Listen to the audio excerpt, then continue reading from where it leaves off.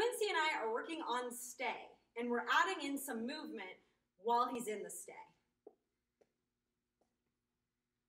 So once I got him in the position, I'm going to cue my stay with either the hand signal or the verbal.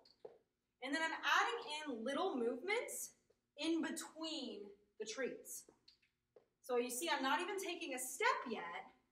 I'm just moving my feet around.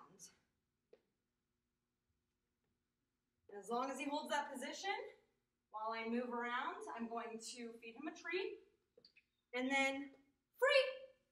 Release him with either the release word or the hand signal.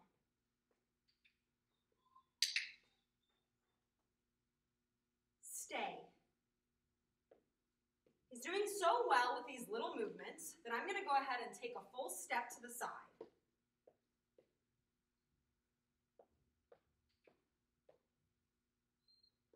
I'm only going to do a few of these in a row, and then I'm going to release him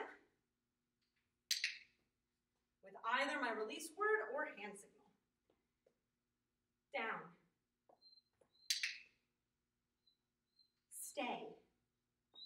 He did so well with the steps to the side, I'm going to take a step away. And I'm going to gradually build from here.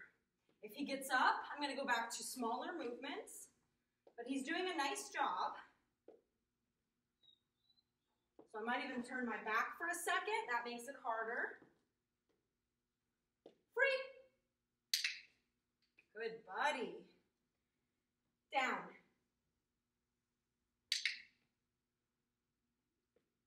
Stay. I might take a step around him.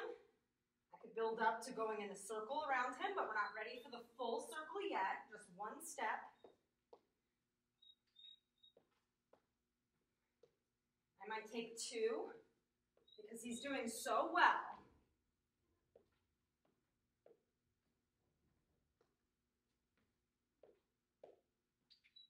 Free. We're seeing a nice response to that word free, aren't we, buddy? And so from here, we're just going to gradually add in more steps, more movement, more distractions until his stay is solid while you're doing all kinds of stuff. You're a good buddy.